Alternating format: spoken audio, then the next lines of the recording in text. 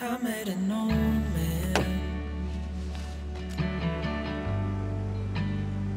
I said, tell me your story.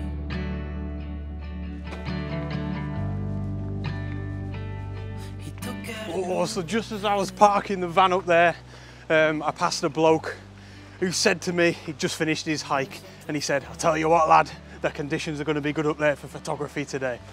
And that is what you want to hear. What a start! and he kept walking on down the road. And I watched him disappear. Oh, I will tell you what. Never mind the views and the location, but look at the conditions. It is not half looking promising today, guys. Proper excited for today's adventure, if you cannot tell. And I've got a couple of little bits that I want to chat about as well. But before we get into it, a massive thanks to Valerie for kindly sponsoring today's video. It's a company that I'm very, very proud to be associated with. We all know the annoyance in our little niche of landscape photography of a normal pair of gloves where you've got to take them off to use your camera, even your phone. For me, when I'm making these videos, my video camera, nightmare.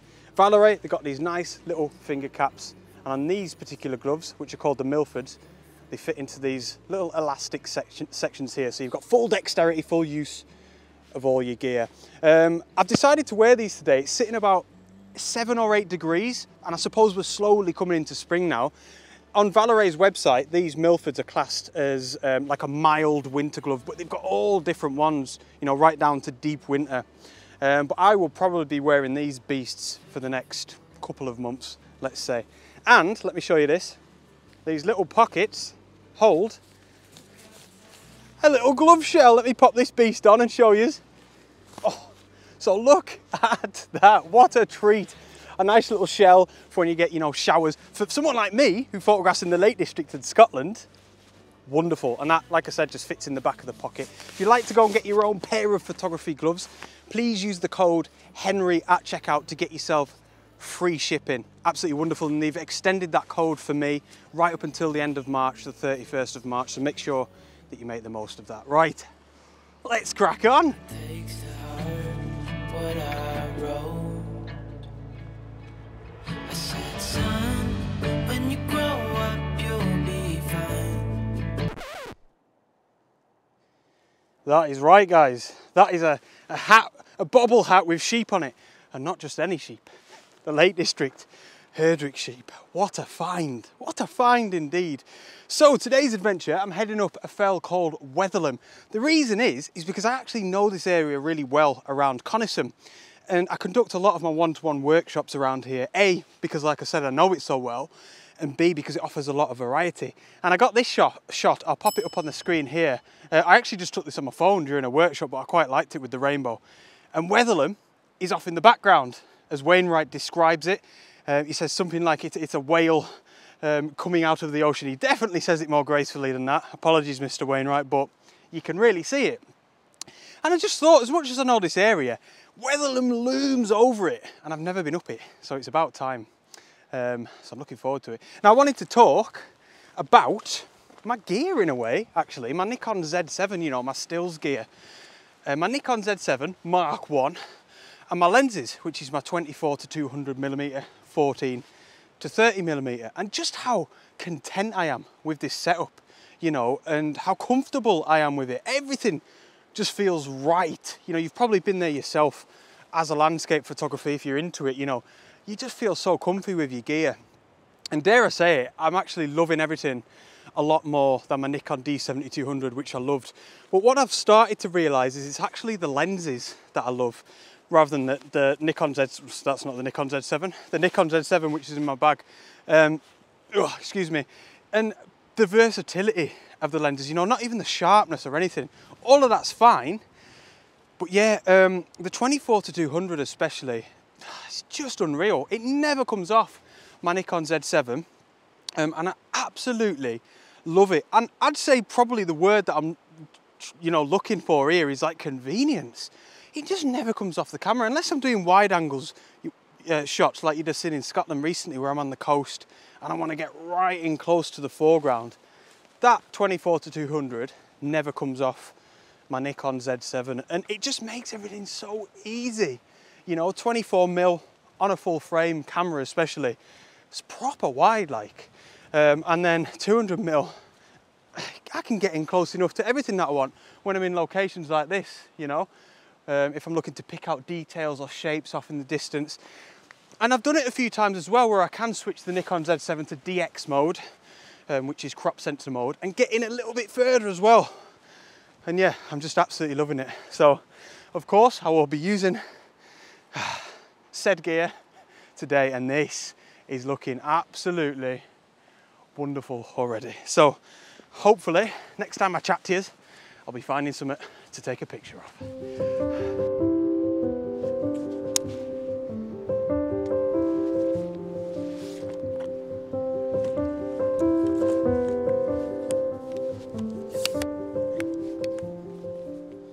So you know what?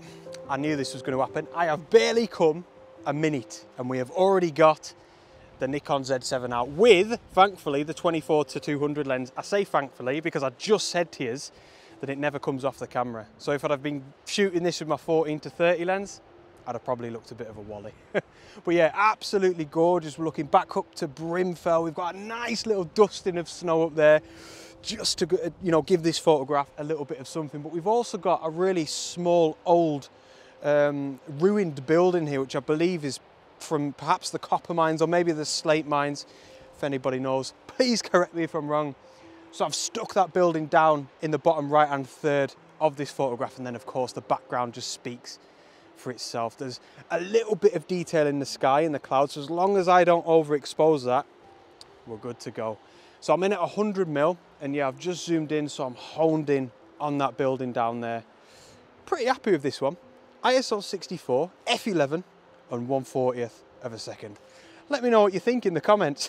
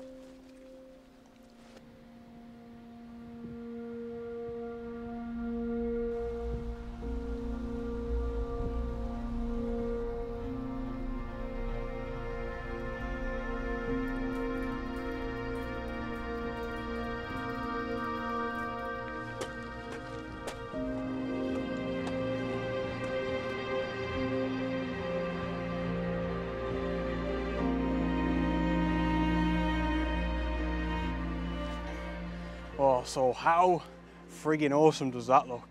I love it in the Lake District when you get a tarn just like this, and then a sort of bowl of mountains or just a semicircle of mountains surrounding it. Absolutely wonderful. And once again, the snow is just giving this a little bit of something, you know. It's winter photography. It's fantastic.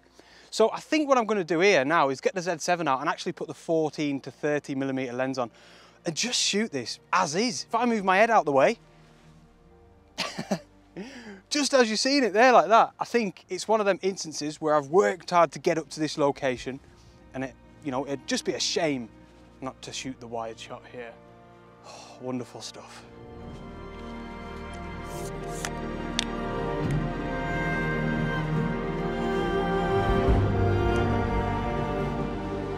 Oh, so it's just quality, let me tell you that. I mean, it's simple stuff, you know. It's almost one of them photographs where it's pointless me even talking to you about it because it's so obvious what I'm doing. But as always, I like to have a little bit of a chit chat. So 14-30mm lens on at 14mm, and all I'm doing is just capturing this that you can see behind me in its entirety. Absolutely wonderful. Fortunately, the 14mm is capturing Levers Water here all the way from left to right, and I've just made sure I've got a nice little gap on each side as well, just to give the subject a little bit of breathing room as well. It feels nicer in the photograph. Everything else just speaks for itself. We've got a little dusting of snow again, and then we've struck gold with the sky, or should I say we've struck copper, because we were down in the copper mine valley. Hasn't really got the same ring to it, has it? We've struck copper with the clouds because a few moody clouds have come in, like I think I said a second ago, and it's just, again, like the snow, giving the image a little bit of something. You know what else as well? Over my right shoulder there, we've got a little break in the clouds, and although we're not getting any direct light, it's just giving us this like second-hand glow of light down in this bowl here as the mountains arch round Levers Water. Absolutely wonderful. In fact, it's the same as like when I was in Scotland, my last few videos, you know, and I said, it doesn't really bother me if I don't get direct sunlight. Yes, I'd prefer it if I could choose, but for me it is just a bonus. I cannot have any complaints with this. This is wonderful. So 14mm, like I said, ISO 64 f11, and this is at 1/15 of a second because the moody clouds have made it just a little bit darker.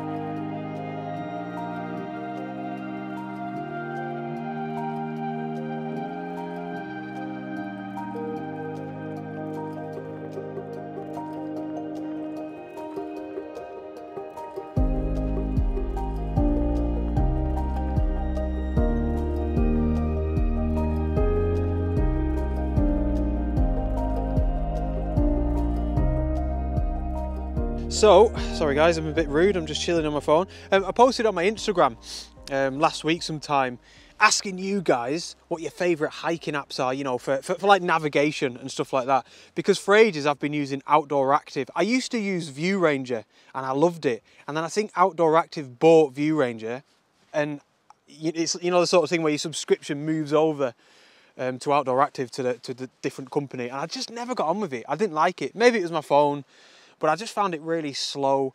Didn't really like the interface in comparison to View Ranger. So I asked on Instagram, I got some wonderful answers.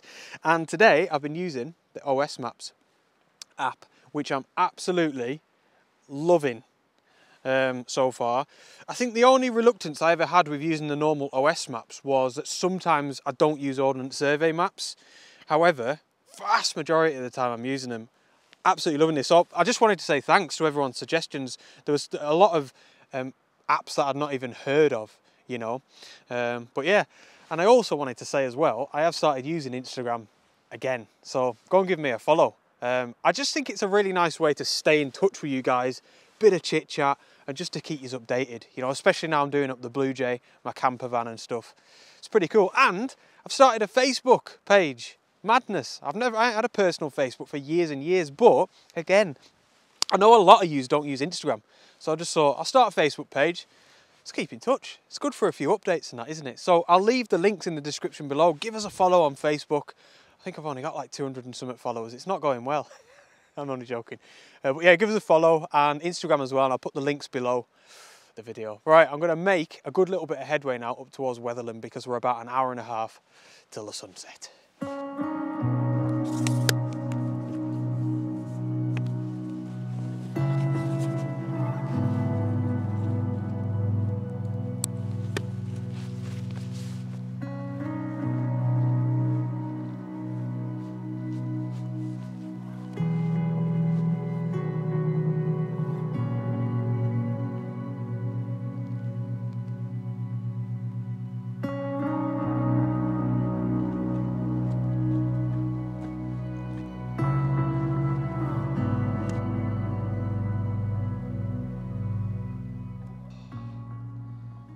Oh my goodness me, we are certainly up in the fells now. Kicking off, absolutely. Oh, wonderful. So, not much light. We've still got about 40 minutes until the sunset, and that's probably not looking promising, but I mean, once again, what could possibly be complained about here? I love the Lake District so much. I love this planet. I love Earth. What a treat. Right. A little bit of a wobble on. I'll meet you at the top.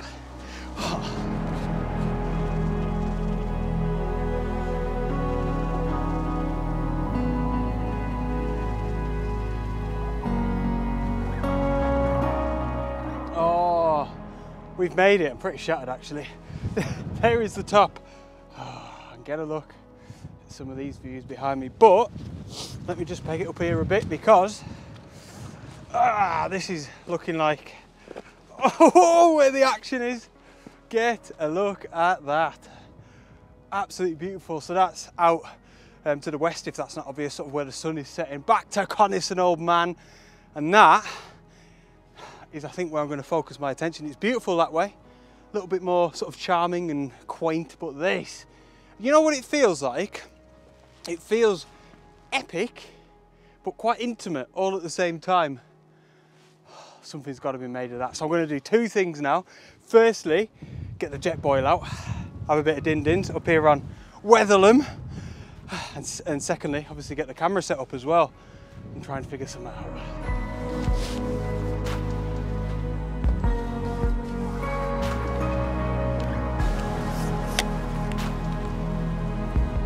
Oh, so I had to act proper quickly then, just to get the photograph. Fortunately, I did. Now you can probably see in the background there's a nice little strip of orange, and that's what made me want to focus in that direction, like I said. But loads of cloud has come in. Oh, you can feel the wind now. You can feel it, you can hear it. I can certainly feel it, let me tell you. But loads of cloud came in over the Coniston Fells, and in particular over Coniston Old Man, which was my background subject. So I had to just like scramble the camera out the bag, get the tripod set up, figure out a composition and grab it, but I managed to do it. Fortunately, we had a really nice little bit of foreground interest here in this sort of ice. Down here is undisturbed by some of the footprints, and it worked really, really well. I put my 14 to 30mm lens on the Nikon Z7 because I wanted to be at around about 19 or 20mm, which was enough to capture all of this foreground here, which was wonderful. This rock was over on the left-hand side of the frame as well, which was nice. He sort of mimicked Coniston Old Man in his shape, but it was all about the drama in the background. Absolutely wonderful. And them clouds, I mean, they're nice now, but before it was just a little bit better because we could see a few of the shapes of the Coniston Fells. What a treat. So I'm going to make that the last image of the day. I am going to have my jet boil meal, but I'm going to find a bit of shelter and get out of this wind. But I thank you so much for tuning in and for joining me on this adventure. Please give it a thumbs up if you enjoyed it and subscribe if you're new. And I hope you like this last photograph. Once again, remember to go and check out Valeray's photography gloves and use the offer code Henry at checkout for your free shipping. I'll leave it in the description below. And go and give me a follow on Facebook as well. How much can I get in at the end? Thank you, and I shall see you on the next adventure. Out.